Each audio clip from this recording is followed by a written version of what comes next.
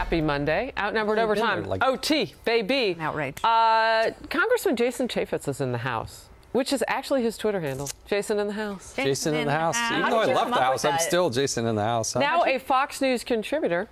Yeah. And glad to have you with us on Outnumbered today. Thank you.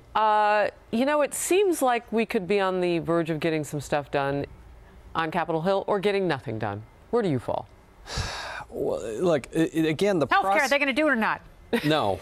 They're not going to do it by the end of September, which means they won't have the option to get to the 50-vote threshold. And I don't think the Democrats are going to let the Republicans out of the box for purely political reasons. I don't think are they in the honest. box?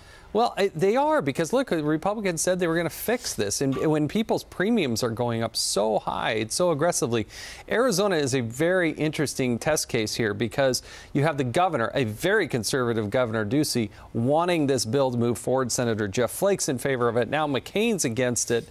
And their premiums have risen more than 100%. And it's really hard to understand what those people in Arizona and all across the country are going to do. And most people just don't understand why Republicans can't actually get Republicans to vote for Republican bills. Why can't they? How much? They're not Republicans. Yeah. Well, that would help, yes. How much do you think, so regarding the reconciliation process, how much do you think that is a factor in Republicans' inability to get health care reform done?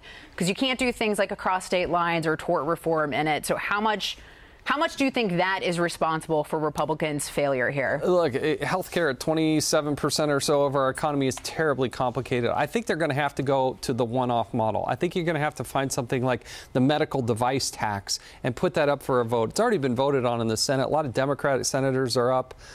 They're going to have to start tackling these one at a time. Incrementally? I hope so. I hope they do it incrementally. But again, it's very hard to... Well, the problem with that is, and this is the only thing, because if you lose a couple of minor votes like that, then you sort of blow the whole thing. It only works if it works. Like, if you can get a couple things passed and build momentum, then eventually you can cobble something together that looks like real reform in healthcare or taxes. I love the word cobble. Miss Nanners says, I love that Congressman. I am so sorry that he's not running for re-election. He was one of the few good ones. Look how many exclamation points you got. Well, let's make sure I get that name before we go. Yes. I wonder if she's a Utahn. Yeah, I don't know. I'll ask her. Miss Nanners, where are you from? You don't have to give us too much information. That's good. Just the basics. How can you not be? That's how great to be liked by Ms. Nanners. Suzanne Cisneros on Facebook Live says, my favorite man does a great job next to Gowdy. You guys are friends. We are friends with Mr. Gowdy. I don't His hair is getting more and more curious any responsibility for the hair. It's but always he is changing. He is a great guy. It is constantly changing. He's like the Katy Perry of the House. You just never know what you're going to get when he steps out of that barbershop. I will tell him you said that. I love that. Sure, he's very big honored. compliment. He comes across as a super fun guy. By the way, during the show, we were talking about NASCAR owners had individually been responding to everything. NASCAR has officially put out a statement saying sports are a unifying influence in our society, bringing people of differing backgrounds and beliefs together. Our respect for the national anthem has always been a hallmark of our pre-race events. Thanks to the sacrifices of many, we live in a country of unparalleled freedoms and countless liberties, including the right to peacefully express one's opinion. Very well stated. Very well stated. I'm seeing a lot about that topic on here. Owen Henderson writes, pro athletes, football, basketball, are like people being sold. Wait, let me read this. Go ahead. Why not business partners? I was going to say what's very interesting is a lot of the people who are protesting come from military families. So it's not from a place of total ignorance. And Bruce Maxwell, he's the Oakland A, who took a knee during the anthem, but also clutched his hat over his heart. And he comes from 3 generations of those who have fought and served, including an uncle and father who fought in Vietnam. And, you know, he's torn between his love of country and his support for the military, but also the desire for what he considers to be social justice. And I think there are interesting stories like that. And when you hear more about that, and when you hear informed voices like that, I think we can have a more rational discussion, even if you disagree with the manner in which they're discussing it. Steve Bell, we need Jason back in Congress. Oma Uwa, hello from Dubai. Hi, Oma. Very good. Dubai. They're up. That's getting to be a little bit later. Buy me a plane ticket to come see you. Oh, my goodness gracious. No. We love it when Jason is in the house. Lucky and Mitzi. It wasn't even a pity laugh. Jay, our senior producer, just told me to keep the other sort of trend I'm seeing, and some of these are so long. I mean, look how long this is. So I'm not going to read through all of these, but the basic premise is just leaving politics out of football. I don't know. And this person kind of makes an interesting point.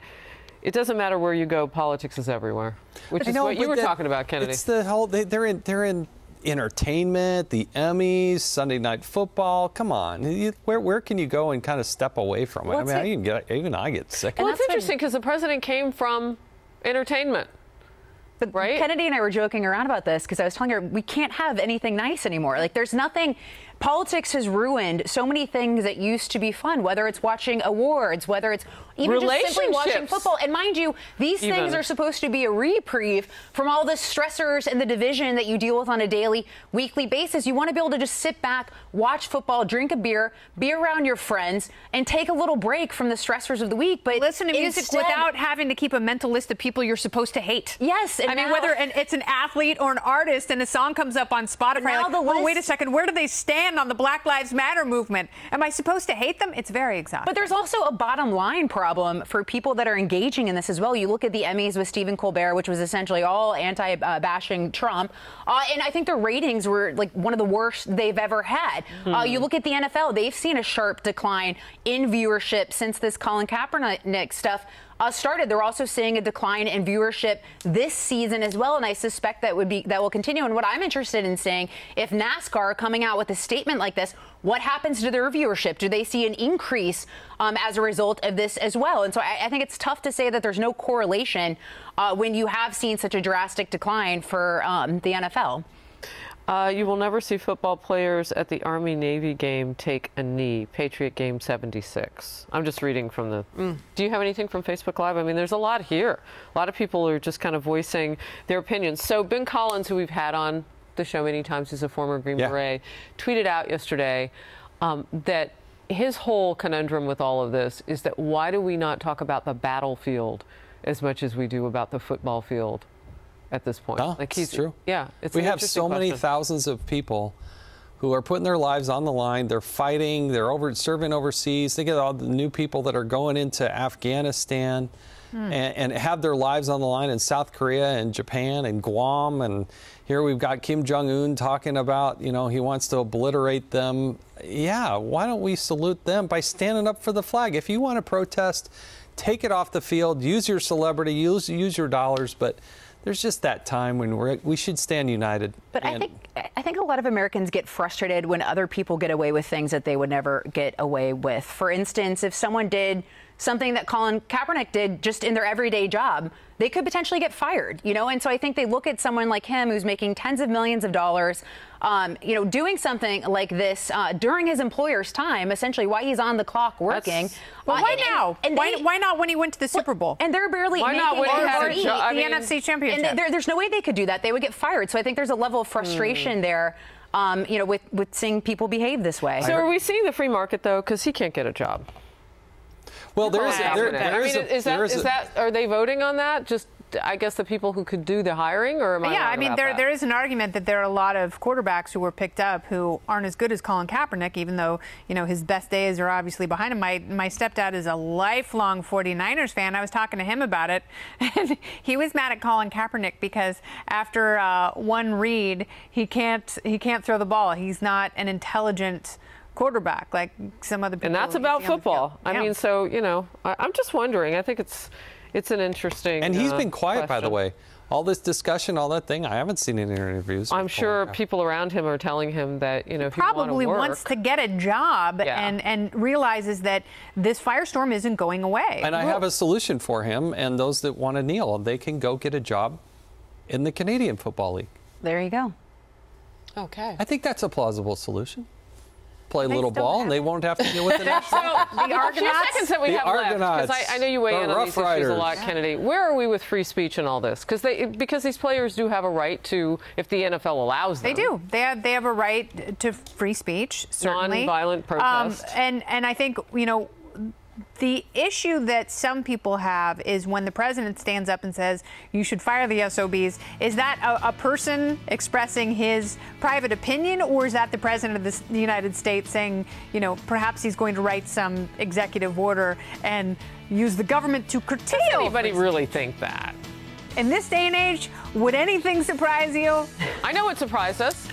We got you in the house Jason for in an the hour house. and some change today, and thank you very much. We'll see you next time. Have a great week.